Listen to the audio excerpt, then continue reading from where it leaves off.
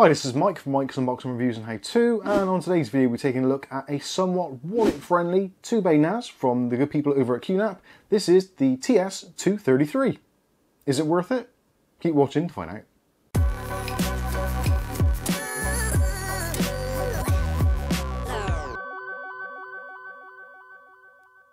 Okay, so in today's video we'll be taking a look at a somewhat wallet-friendly and budget-friendly offering from QNAP. This is the TS-233. It is a 2-bay NAS.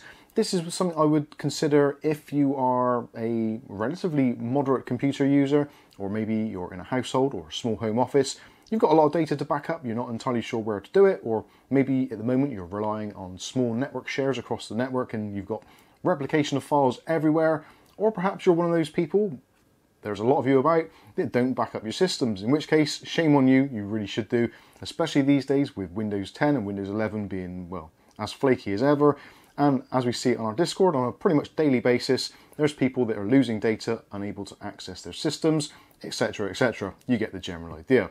So it isn't only for those type of people, it's also for those of you that are maybe just a single PC, but you've got a ton of photos, videos, all those kinds of things which you want to store somewhere, you don't want to store it on your expensive SSDs and NVMe drives, so you're looking for something a little bit more cost effective and with larger storage options. This potentially could be the thing for you.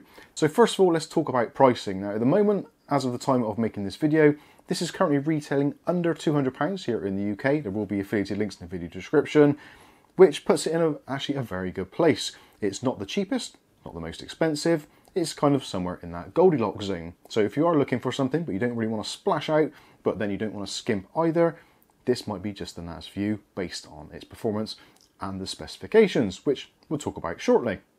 Now before we get right into this, I should say that this has been sent to us free of charge for review purposes from QNAP themselves. They haven't asked me to say anything, they've just asked me to take a look at it, being as we've looked at other NASs recently, and just see what we think of it. So you will be getting my honest thoughts. They haven't told me to say anything, so yeah, if there's good stuff, I'll let you know. If there's bad stuff, I will also let you know.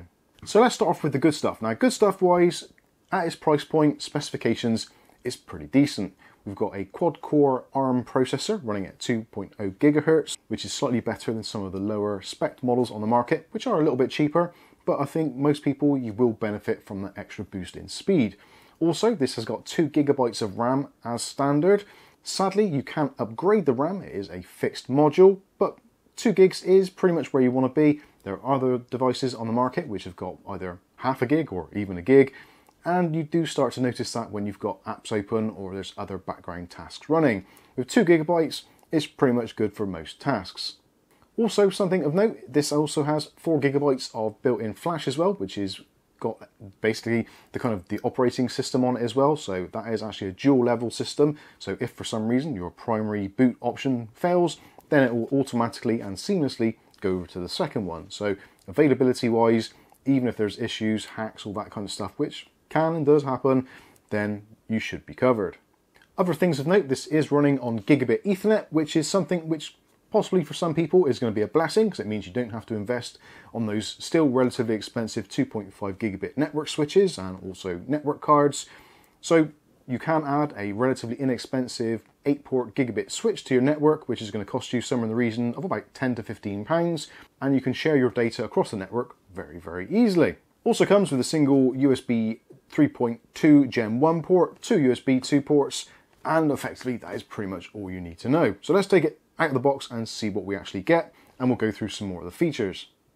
As you can see, it's a 2-bay NAS. It's got NPU built in, so that's their neural network processing algorithms. It has got NPU acceleration built in, which is always nice, especially for things like your photos, for recognition, all that kind of good stuff. On the back of the box, it goes into some more of the specifications, which we've pretty much spoken about already, but I'll put a close-up on the screen so you can see that for yourselves, and you can see the design of the unit itself. So going through what we actually get inside the box, obviously get the NAS itself, which is extremely cute. I do like this a lot. And actually, before we go into the rest of the bits here, we should talk about the design language of this. I really like this. I think it actually looks really cool. It looks very modern, it's very simplistic, it's also very compact as well, and best of all, it's extremely quiet. So if you are planning on maybe getting a NAS, but you're not sure entirely where you're going to put it, you can actually have it on your desk running next to your PC with all your stuff, and you'll barely know it's on, apart from obviously the telltale bleeps if something goes wrong or there's some notifications. Of course, you can turn those warning bleeps off in the operating system should you wish to. But yeah, it's very small, not much bigger actually than the two drives are actually populated inside of it. And on the back, we've got all of our connectivity, so you can run that off the back of your desk with no worries there. You've got the single gigabit Ethernet port there, you've got your two USB 2 ports, power jack going in there, and there is a reset button. And above that, we've got a fan at the top there, which is very, very quiet. And again, is configurable in the BIOS, so if you want to go in, you can set it to full speed, you can set it to medium, low, auto, all those kinds of things. But design-wise, yeah, I think it looks very, very cool. On the bottom, you've got some really nice thick rubber feet on there to prevent any kind of vibrations going through desks.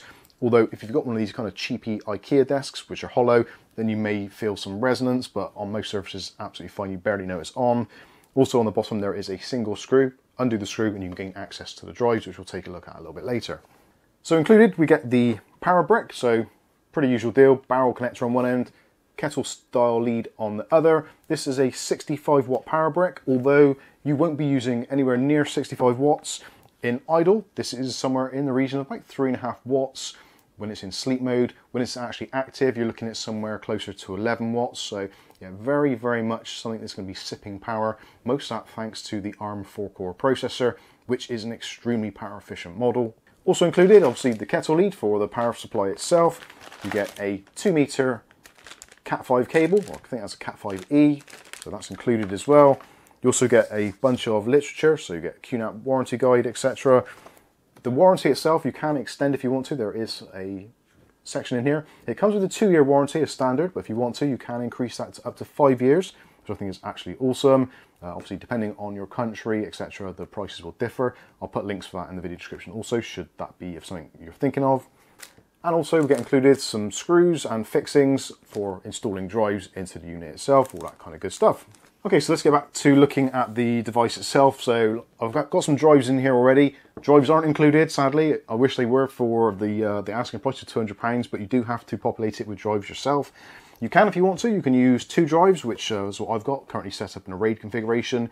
Or alternatively, you can just put in a single drive if you want to. Obviously, you don't get the data redundancy, but you still get network access and all the security features and all the streaming options, all that kind of good stuff. So it's going to be down to the end user, what you really want to do. If you value your data, obviously a RAID is going to be the way to go.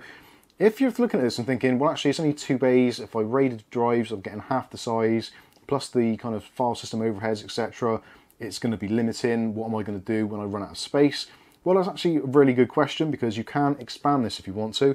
QNAP do a range of add-on drives, which you can add on another 2, 4, or I think there's even a 6-bay version, which you can get, obviously, additional cost, and there are other complexities involved when you've got multiple units. But if you're thinking of this as a starter drive and you want to then add on, you certainly can do. Again, I'll put some links for those expansion drives in the video description. Taking it apart, relatively simple to do. So the screw on the bottom, which we've already undone and taken out. Slide this plastic up and then off, and then this section is removable, giving you access to the drives inside. So at the moment I've got 2 4TB Western Digital drives in there. By the time they're formatted and the RAID is set up and there's a little bit of overhead for provisioning, all that kind of stuff, you're looking at somewhere around about the 3.2, 3.4 terabytes of actual storage that you can use. So easy to remove. They're on these little sleds, so that just removes out like that. And you can see I've got another drive there. And you'll probably notice actually I've got 2 different types of drive in here, which isn't always recommended, but as long as they're a similar specification, you're absolutely fine. And again, it depends how mission critical stuff is.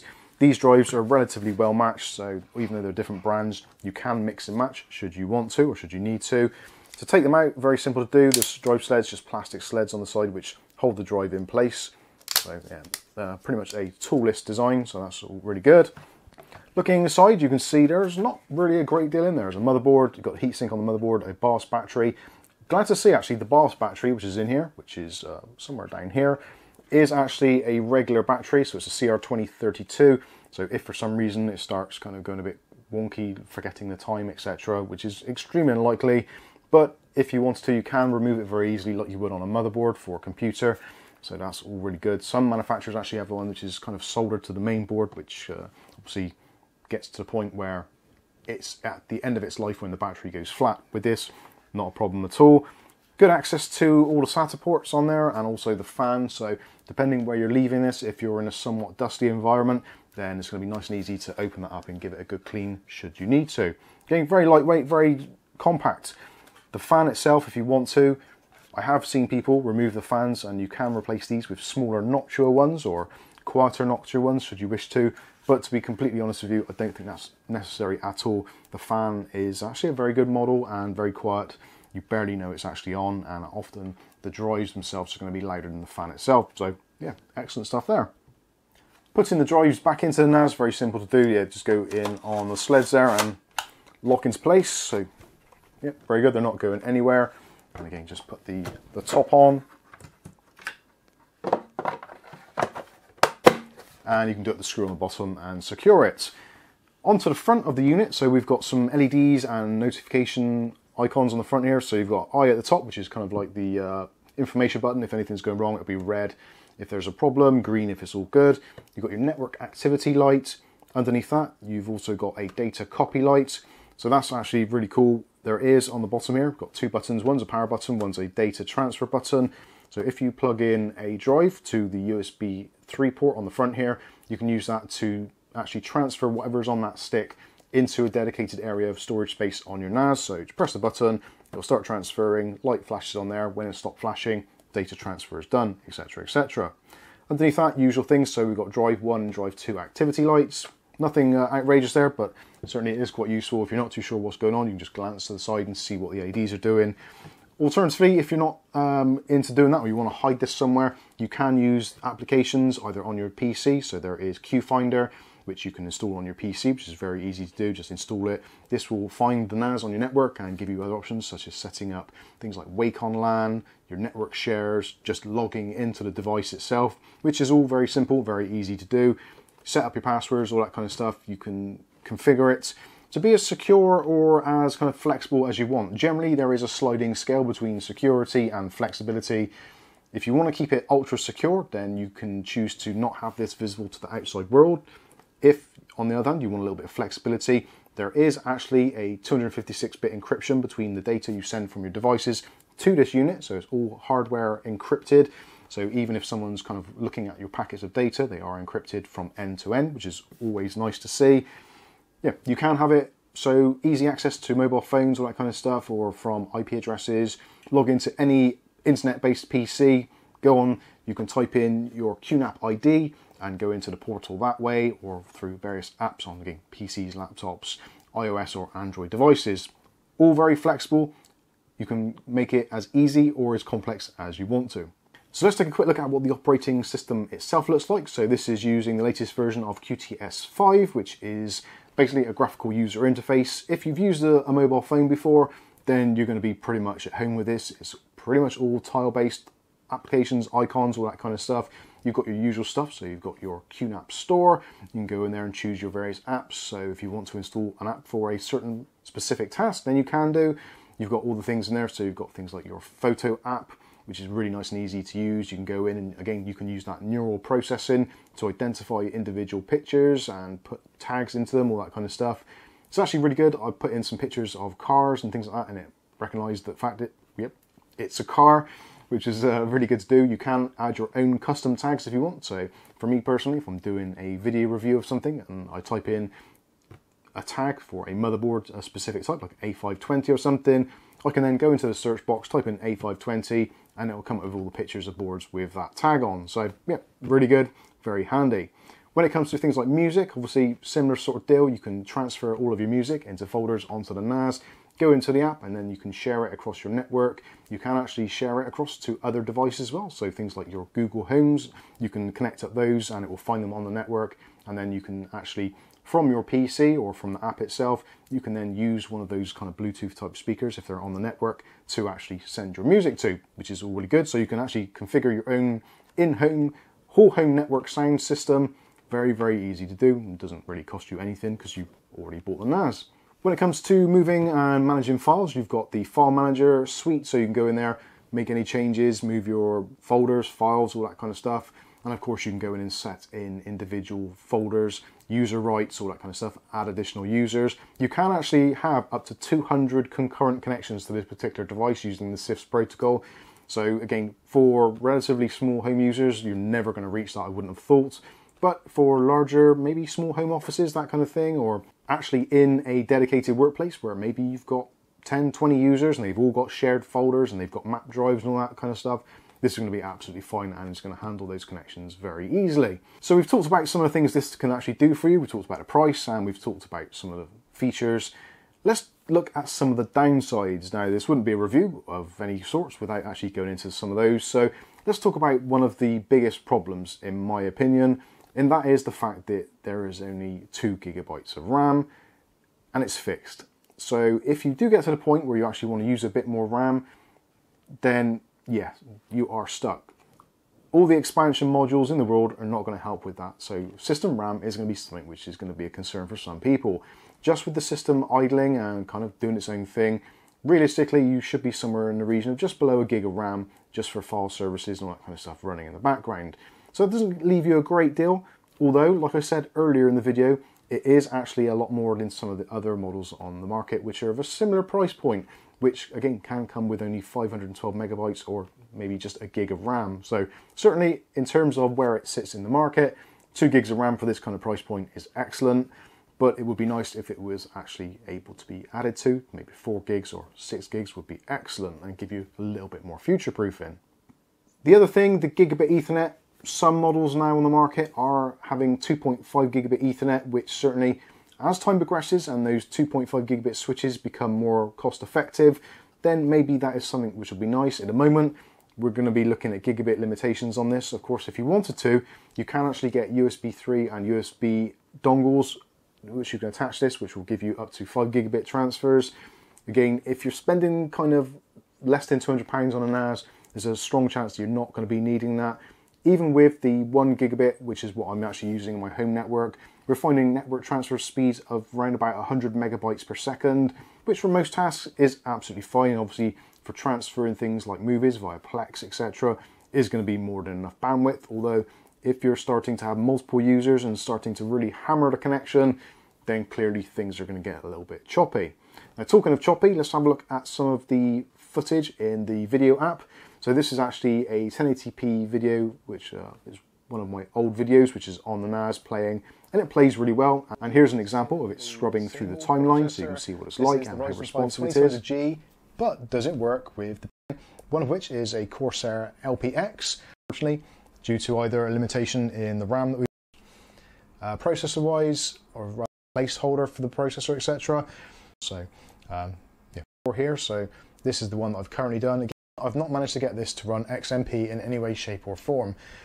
Let's take a look at the system and we'll go through the individual parts and show some of the results that you could do it, but I suppose the real time was reset. So that V-color RAM as well will work, kind of. It is the results that I've got, and actually this is mostly down to the fact that we've not been able to enable the XMP profile on the RAM. So there you go, plays pretty well. I liked it a lot. Didn't seem to be any kind of lag or any discrepancies or any kind of real buffering. It just seemed to play and it seems to do that very well. So let's look at the end result here. Who is this aimed at and should you buy one? So the first thing, who is it aimed at? Clearly it's going to be aimed at a lower or moderate use case scenario. So obviously in the home situation, 5, 6 users is going to be absolutely fine. For backing up your PCs, using NetBack, that kind of thing, which is an application you can install on your PC and it'll just take care of all the automated backups, is excellent. For that sort of purpose, this is going to be great. It's a centralized system. Stick in a couple of larger drives in there, take some snapshots of your systems, keep all your data safe and secure, and obviously, if you can, off of the cloud, have it on your own personal cloud. Of course, if you want to, you can expand this and you can have kind of a hybrid backup situation. This does fully sync with your things like Dropbox, Google Drives, Amazon Web Services, all that kind of stuff.